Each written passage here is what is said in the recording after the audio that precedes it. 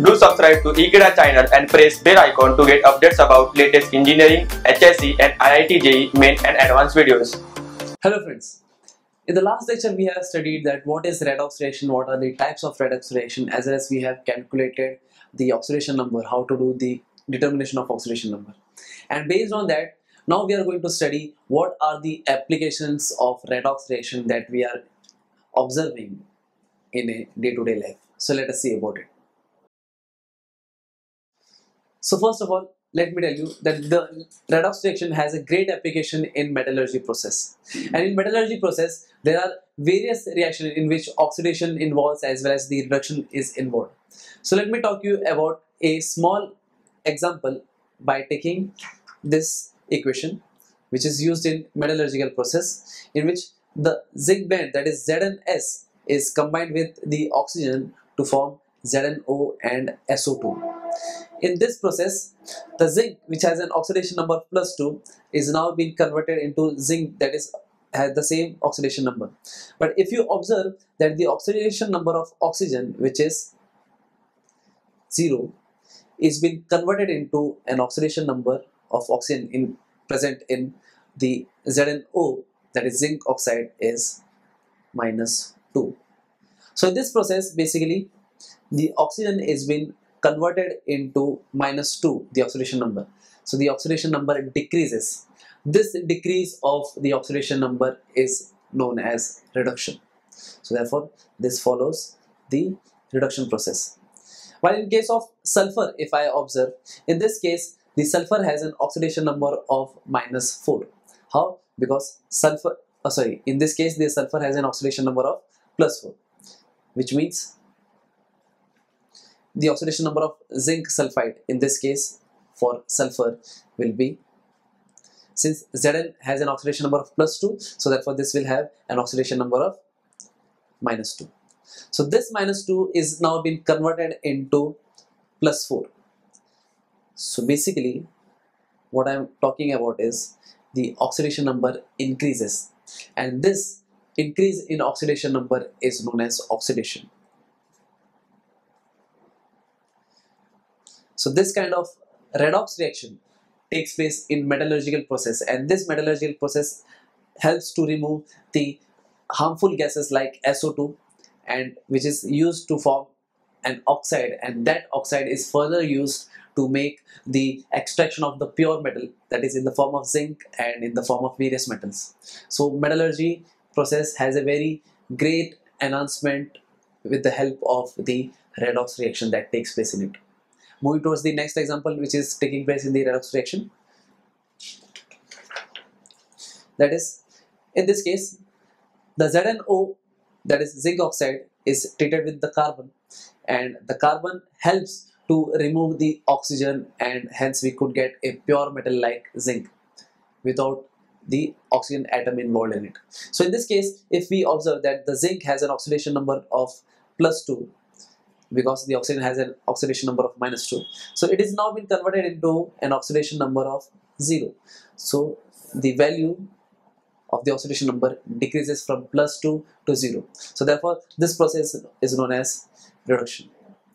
While in case of carbon dioxide, if we observe, since the oxidation number of oxygen is -2, so therefore consider the oxidation number of the carbon in this case will be +2, while that of the atomic carbon, that is the elemental carbon, will have an oxidation number of 0. So in this case, it has been converted from 0 to +2, means it has an oxidation number from lower to higher, and hence it is showing oxidation.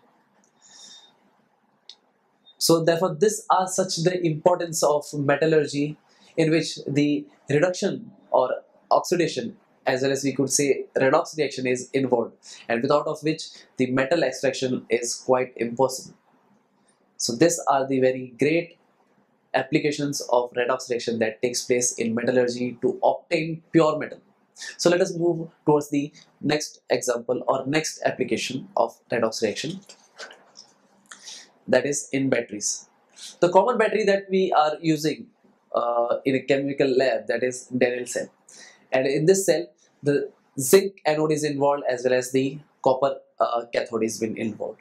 So since at anode oxidation happens, so the zinc element which is present in solid form, it gets dissolved into Zn2 plus by eliminating 2 electron.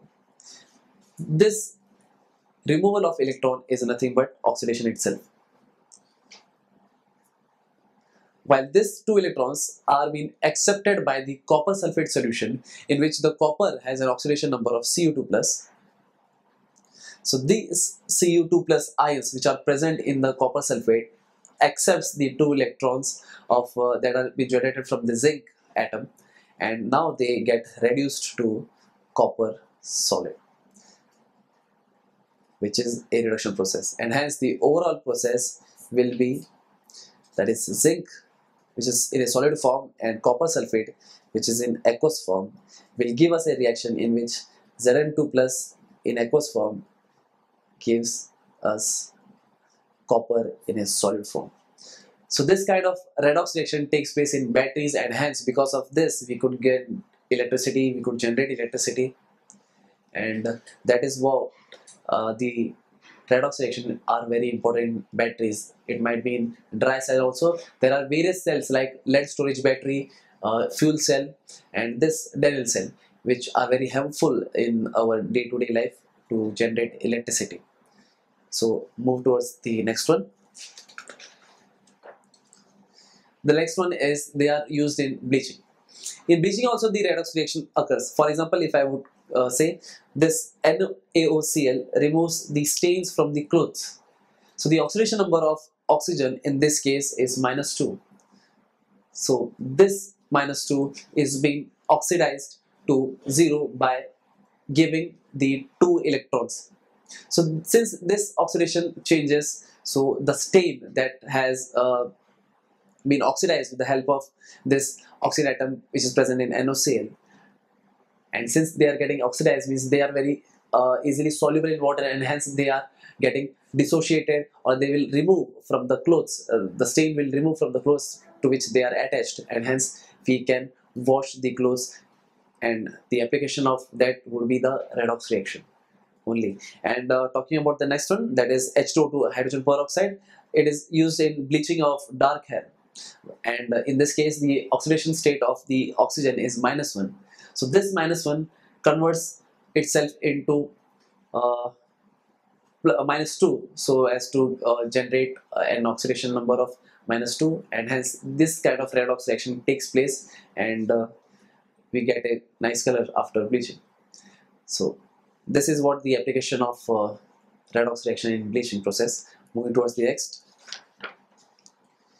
Now the last one is combustion. Again, it is a part of a metallurgy in which the impure metals are being oxidized in presence of oxygen, or they are burned in presence of oxygen. In this case, if I would consider this magnesium is now treated with or is combusted with oxygen to form magnesium oxide.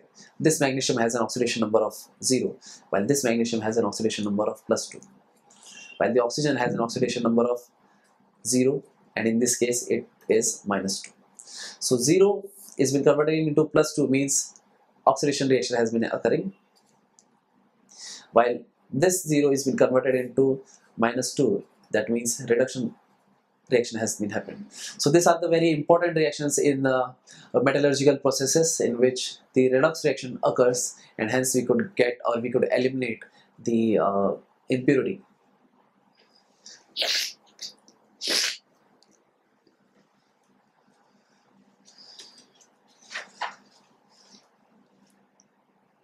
And the last one is in corrosion.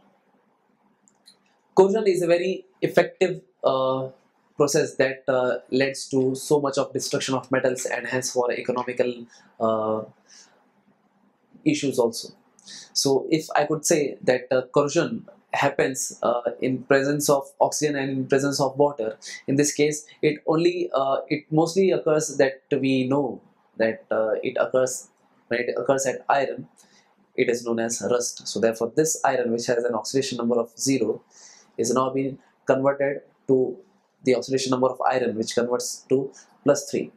While in case of oxygen, which has an oxidation number of 0, is now being converted into oxidation number of -2. So this conversions where it leads to an oxidation and reduction, that is the overall redox reaction, helps in the corrosion, and hence great damage can occur. So this were the few examples and few applications of the redox reactions that we have understood right now.